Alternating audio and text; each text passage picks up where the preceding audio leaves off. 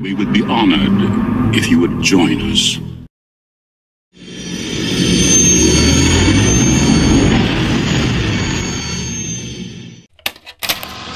Nobody does Star Wars like the power of the Force from Kenner. Hey Star Wars fans, welcome back to another episode of Power of the Force Friday. If you didn't see last week's, it was Aunt Beru, and I put forth the guess to see if you'd pick this week's. It's going to be pretty exciting. It is Uncle Owen. Yeah, a figure that has probably not stood the test of time. It definitely hasn't. Owen's also a character that hasn't come out singularly on a card before. He's never come out on his own card back. Not as old Owen, anyway. So yeah, this one, he came in a few packs. There was a cinema scene, the sale of the droids. I don't even know if he came with an accessory or a weapon. But he's sort of just standing there, hand on hip, pointing, what about that one? I suppose you're programmed for etiquette and protocol. Now, what did he say? Do you speak Bachi? Oh, there's a bit of purple staining on the arm there. I never noticed that.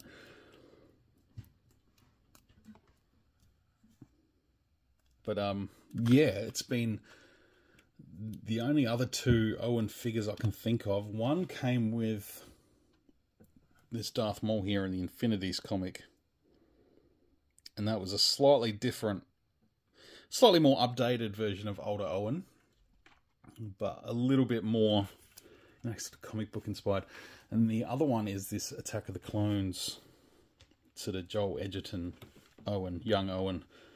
And yeah, he's still got the rubber band around him from when I picked this figure up. Now, if I'm remembering correctly, I think this one came on a single card because Beru White Sun is still a really difficult figure to try and track down.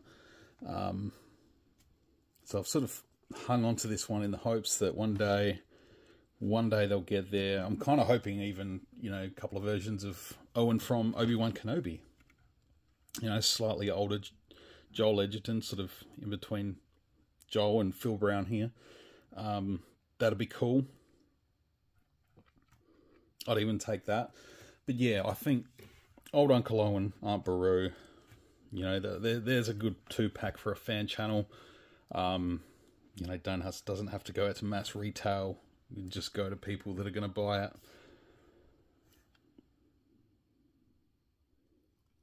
But yeah, he's in dire need of an upgrade.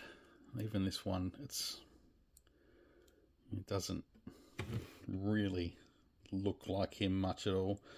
Maybe a little, but that's literally just because of his outfit, what he's wearing, that we know it's Owen.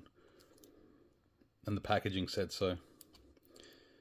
But yeah, the paint on the hair has a lot to be desired. It looks like a flock of seagulls have flown over and dropped their lunch on him. Or yesterday's lunch.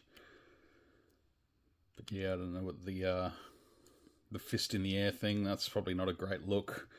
No, it's meant to just be him with his sort of hand on his hip like that. He's sort of purchasing the droids. Yeah, Uncle Owen, definitely one to be desired. I don't know, what do you guys think? What would you prefer from a current version of Owen and Beru? I think, yeah, definitely some updates for these two versions. This one and the Beru I showed you last week from the Power of the Force. Definitely overdue for an upgrade. I don't think it's going to be high on the priority list. Maybe in a couple of years when we get around to A New Hope 50th anniversary, they might try and fill some gaps in the collection there. But until then, I don't think too high on the agenda. Again, like I said, I wouldn't mind some figures to go with the Obi-Wan series. I've got the Jabeem Obi-Wan here, and I'm pretty sure the Jedi Legend, the Hello There Obi-Wan from the very end of the series, I think that's been pipelined. I could be wrong. I feel like it's been pipelined. There's been so many of those sort of fan polls. There's March Madness going on at the moment, and there was the last figure standing. It's sort of hard to know. It's hard to keep track of what's actually in the pipeline and, what is just things that fans are clamoring for. and their little fan poles and stuff, which are fun to get around. But yeah, this episode 2 Owen's actually not too bad. Not too bad a figure at all. Not a lot of action, but it fills the scene a little bit. I don't have any of the others. I don't have Padme in the blue from the farm. Obviously, I don't have Baru from episode 2. I've got Anakin. It sort of fits in there a little bit, and the rusty 3PO, but that's about it. So yeah, nice quick episode of Power of the Force Friday this week. Also, just to get your thoughts. You know, love to hear what you think about Owen and Baru. Are they important enough to deserve new updated vintage collection style action figures? And guys, long-term collectors and you know, scene fillers, like, I think yes. You know, we've had Biggs Darklighter from deleted scenes. We've had Kami and Fixer from deleted scenes have far better figures than these. And these are 2 quite important characters from A New Hope. You know, Luke's future definitely is dependent on these 2 characters, Owen and Baru.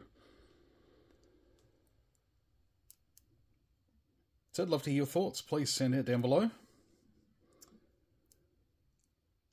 Sort of heading into April. We're going to get through a few more figures in April, and then in May, I'm going to do a bit of a Phantom Menace feature for the month of May.